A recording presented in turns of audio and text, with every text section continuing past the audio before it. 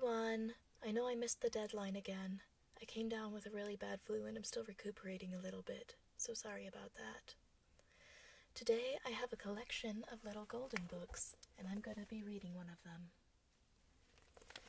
If you grew up in a home like mine, these were probably a big part of your childhood, and it's kind of weird that they haven't been rebooted or turned into a TV show yet. As you can see, this book has been very well loved, and the damage done to it over time thankfully doesn't make it unreadable. I decided, since they're basically bedtime stories, I'd try reading in a softer voice to help you listeners relax, so that's why I'm whispering all of a sudden. I'm also using a softer light to make it as peaceful as possible. I would hold the book up to the camera every once in a while to show you the illustrations, but the pages are no longer attached to the spine, which makes that very difficult. But maybe I'll find another way later on, or you can search for them on the internet. Now, without further ado, here is The Poky Little Puppy by Janette Sebring Lowrey. Illustrations by Gustav Tengren. 5 little puppies dug a hole under the fence and went for a walk in the wide, wide world. Through the meadow they went, down the road, over the bridge, across the green grass, and up the hill, one after the other. And when they got to the top of the hill, they counted themselves. 1, 2, 3, 4. One little puppy wasn't there. Now where in the world is that poky little puppy, they wondered, for he certainly wasn't on top of the hill. He wasn't going down the other side. The only thing they could see going down was a fuzzy caterpillar.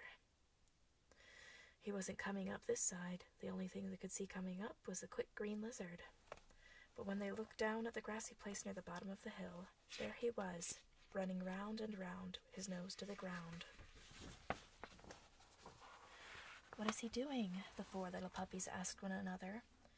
And down they went to see, roly-poly, pell-mell, tumble-bumble, till they came to the green grass, and there they stopped short.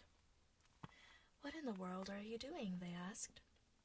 "I smell something," said the poky little puppy.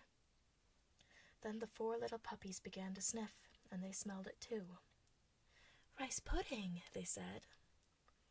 And home they went, as fast as they could go, over the bridge, up the road, through the meadow, and under the fence, and there, sure enough, was dinner waiting for them, with rice pudding for dessert. But their mother was greatly displeased. "So you're the little puppies who dig holes under fences," she said. "No rice pudding tonight," and she made them go straight to bed. But the poky little puppy came home after everyone was sound asleep. He ate up the rice pudding and crawled into bed as happy as a lark. The next morning, someone had filled the hole and put up a sign. The sign read, "Don't ever dig holes under this fence." But the 5 little puppies dug a hole under the fence, just the same, and went for a walk in the wide, wide world. Through the meadow they went, down the road, over the bridge, across the green grass, and up the hill, 2 and 2, and when they got to the top of the hill, they counted themselves. 1, 2, 3, 4. One little puppy wasn't there. Now where in the world is that poky little puppy, they wondered, for he certainly wasn't on top of the hill. He wasn't going down the other side. The only thing they could see going down was a big black spider. He wasn't coming up this side. The only thing they could see coming up was a brown hop-toad. But when they looked down at the grassy place near the bottom of the hill, there was the poky little puppy, sitting still as a stone, with his head on one side and his ears cocked up. "What is he doing?" the 4 little puppies asked one another. And down they went to see, roly-poly, pell-mell, tumble-bumble, till he came to the green grass, and there they stopped short.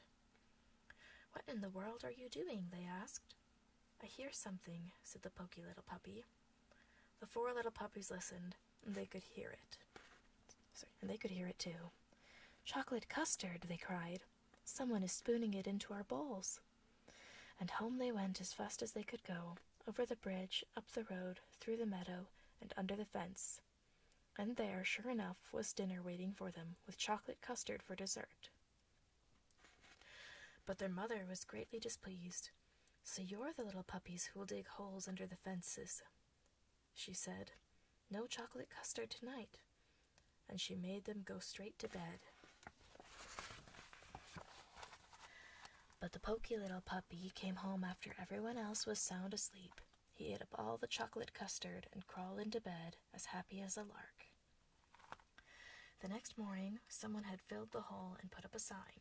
The sign said, "Don't ever, ever dig holes under this fence." But, in spite of that, the 5 little puppies dug a hole under the fence and went for a walk in the wide, wide world. Through the meadow they went, down the road, over the bridge, across the green grass, and up the hill, 2 and 2. And when they got to the top of the hill, they counted themselves. 1, 2, 3, 4.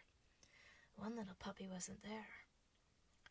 Now where in the world is that poky little puppy, they wondered, for he certainly wasn't on top of the hill. He wasn't going down the other side. The only thing they could see going down was a little grass snake. He wasn't coming up this side. The only thing they could see coming up was a big grasshopper.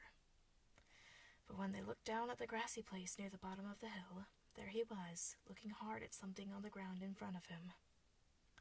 "What is he doing?" the 4 little puppies asked one another. And down they went to see, roly-poly, pell-mell, tumble-bumble, till they came to the green grass, and there they stopped short. "What in the world are you doing?" they asked. "I see something," said the poky little puppy. The 4 little puppies looked, and they could see it too. It was a ripe red strawberry growing there in the grass. "Strawberry shortcake!" they cried. And home they went as fast as they could go, over the bridge, up the road, through the meadow, and under the fence. And there, sure enough, was dinner waiting for them, with strawberry shortcake for dessert. But their mother said, "So you're the little puppies who dug that hole under the fence again. No strawberry shortcake for supper tonight." And she made them go straight to bed. But the 4 little puppies waited till they thought she was asleep, and they slipped out and filled up the hole, and when they turned around, there was their mother watching them. "What good little puppies," she said. "Come, I have some strawberry shortcake." And this time, when the poky little puppy got home, he had to squeeze in through a wide place in the fence. And there were his 4 brothers and sisters, licking the last crumbs from their saucer. "Dear me," said his mother, "what a pity you're so poky. Now the strawberry shortcake is all gone." So the poky little puppy had to go to bed without a single bite of shortcake, and he felt very sorry for himself.